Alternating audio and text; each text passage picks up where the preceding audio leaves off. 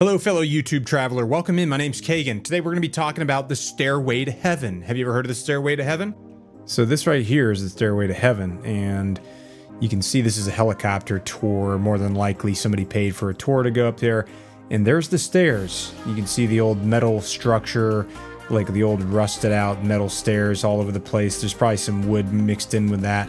And they lead all the way up the spine of this mountain, and it is quite a long distance. I think there's over 3,000 stairs there from what I understand, and some of it's falling apart, some of it's kind of derelict because obviously it has not been maintained, because I mean people were not supposed to be going up there starting in like 1987. I believe they stopped letting tourists go up there, like legally anyway, but people have been doing it obviously the entire time. And this staircase leads all the way up the entire spine of this mountain, all the way past all these draws. And you take one, just keep in mind, like you take one wrong step and you're gonna fall to your doom, like Mount Doom, like we're talking like Khazad-dûm, like the Mines of Moria, right? And as soon as you get up to the top, there's like some structures left over from where the Navy had constructed buildings. And then you got a little bit longer to go up this next spine here. And by the time you get up to the top, you reach up to the radar tower, the old radar tower, and you can see the entire island from up there. But this isn't the only way to get there, so fortunately.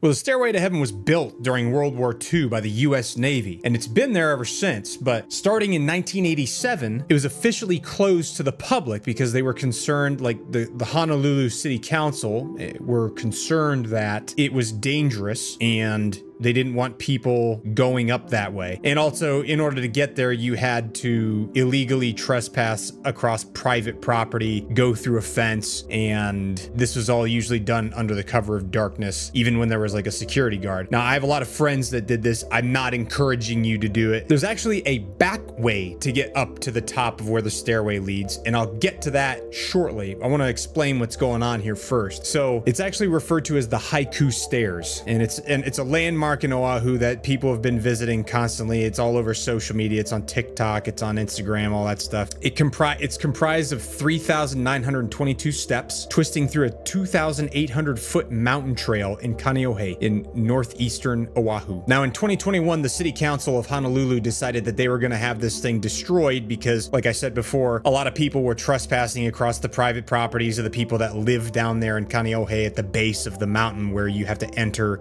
the staircase from. And again, like you have to cross over private property, you got to go through a fence hole. There's always a security guard there, and they just want to stop dealing with it. I'm sure that the people that live in those houses are probably tired of having people cross over their property without them knowing it, like in the wee small hours of the morning, because people would park their cars down the road, and just like all the locals knew like how to kind of get around the security that was there. You're still crossing over people's private property, and I'm sure that they got tired of seeing random tourists crossing their lawn at 2, 3, 4 o'clock in the morning all the time. So like I said, the city council voted in 2021 unanimously to have the stairs removed. And they said that the work's going to take about 6 months and cost about $2.5 million, according to the mayor's office. They said that this decision that was made was predicated upon our respect for the people who live in and around the entrance to the stairs, our respect for our Aina, land and sea, and our respect for both the future and the past history of the culture of the Haiku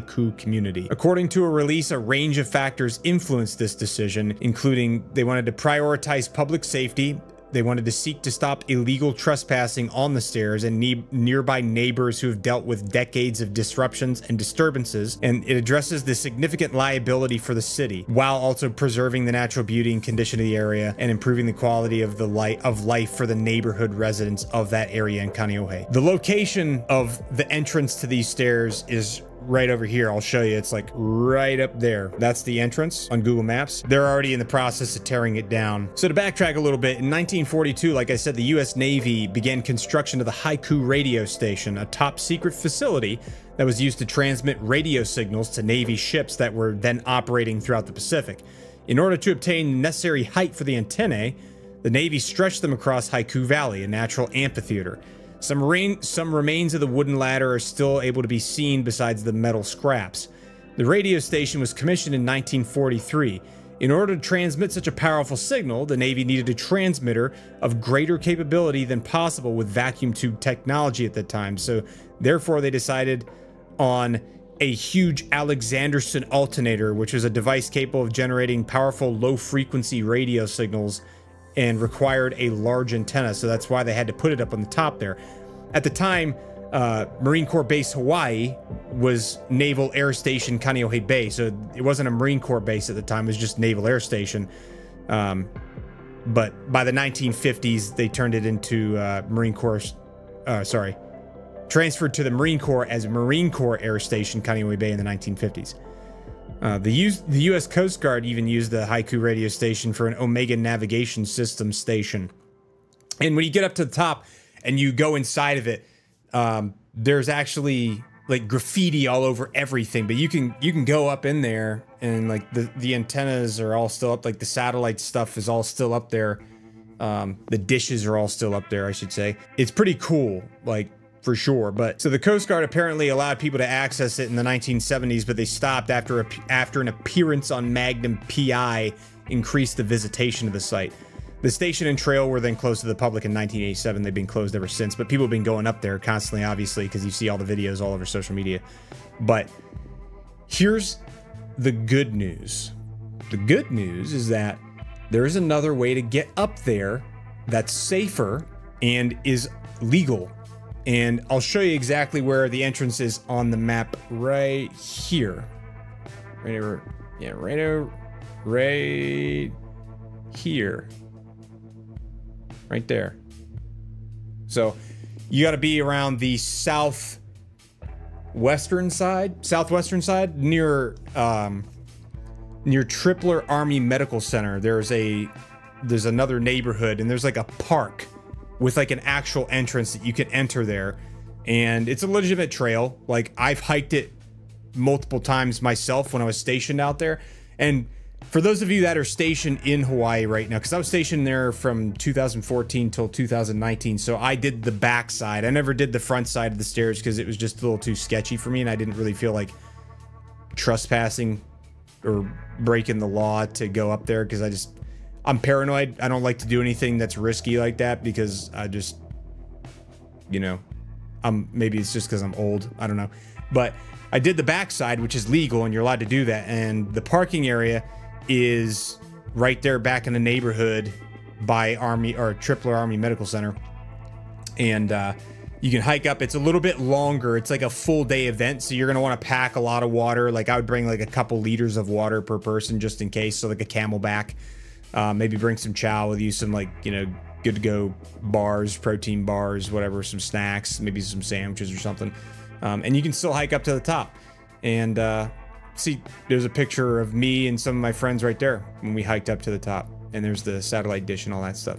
Unfortunately, when we went up, the one time that I actually managed to go all the way up with buddies of mine, it was foggy. So we couldn't see all the awesome views that you saw in some of these other videos that I've been showing throughout this. But it's a really cool spot. If you ever get an opportunity to check it out, if you're stationed there or if you visit, do it the legal way. Obviously, the other way is going to be destroyed by then, so you're probably not going to be able to take that way anymore anyway. And yeah, in general, if you're stationed in Hawaii, you should be getting out and hiking because like there's tons of incredible hikes to do out there. Recommend the All Trails app. I'm not sponsored by them in any way, but that's what I used the whole time I was out there.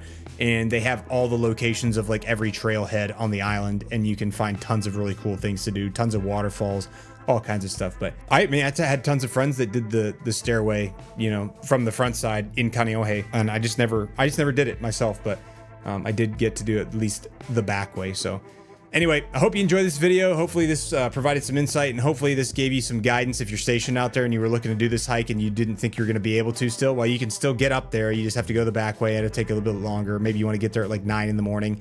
It's probably a good idea because it's going to probably take like, I don't know, 3 hours to get up, 3 hours to get down, something like that. And you are going to be hungry when you come back if you didn't bring any chow. So bring some chow with you. Anyway, thanks so much for watching. I hope you enjoyed this video. Let me know what you thought about it in the comments below, and then we'll see you in the next video. All right, bye.